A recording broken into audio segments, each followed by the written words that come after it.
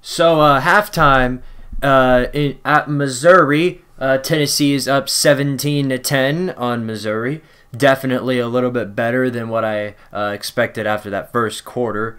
I got a couple of things to say, starting with the Lutards are going to be happy about this one, but clock management. Piss poor! I mean, come on. What was that? I mean, I'm happy with the field goal. You already know Brett Smaglia, hashtag better than Hot Rod. You already know that he's going to make easy field goals. But there was more than enough time to get a touchdown there. And Jeremy Pruitt just waits to call a touchdown or calls a timeout. I mean, but he waits to call a timeout. And we have to end up settling for a field goal, even though there was more than enough time to try and get a shot to the end zone, even if we weren't going to get that touchdown. That one kind of confused me. But then run game, piss poor too. Yeah, the run game, golly. Hey, I give a lot of credit to Missouri's defensive line.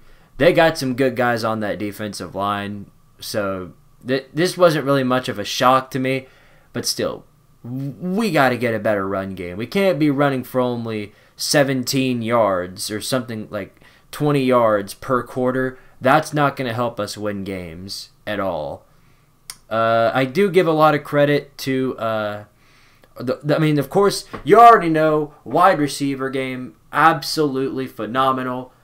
I will never even talk about how the wide receivers look bad. I've never said anything about wide receivers looking bad the entire year. Every single year, Jawan Jennings, every single week, Jawan Jennings, Marquez Callaway, both those guys, Josh Palmer, then there's more. All those wide receivers, they bring 100%. Week after week. They're the only people on that team that you'll find doing that. I mean, they are absolutely phenomenal. Jarrett Garantano, first of all, you gotta love how the announcers keep on saying Jarrett Garantano. Jarrett Garantano. Did they just not know how to pronounce his name or something? I don't get that. But Jarrett Garantano, slightly piss poor. I was gonna do the piss poor thing, but he actually didn't look that bad. But I'll say it I'll say it just this once. Jarrett Garantano is a second half quarterback. He looked pretty bad so far in this first half. Everybody on Twitter was, of course, spamming start Maurer, start Maurer, start Maurer, start Maurer. Even though Maurer was out due to injuries the past couple of weeks. So, I mean, Jarrett Garantano is the best we got right now. And he's done pretty well. You know, I always try and look for the benefit, for like all the benefits, and I always try and find the good out of basically every part of Tennessee. And I'm finding the good right now with Jarrett Garantano. He did help us to get a couple of those touchdowns. But, of course, wide receiver play, phenomenal as usual. Run game, got to get better. And clock management, that's also, I mean, you also got to work that out too. We can't end up being like Les Miles.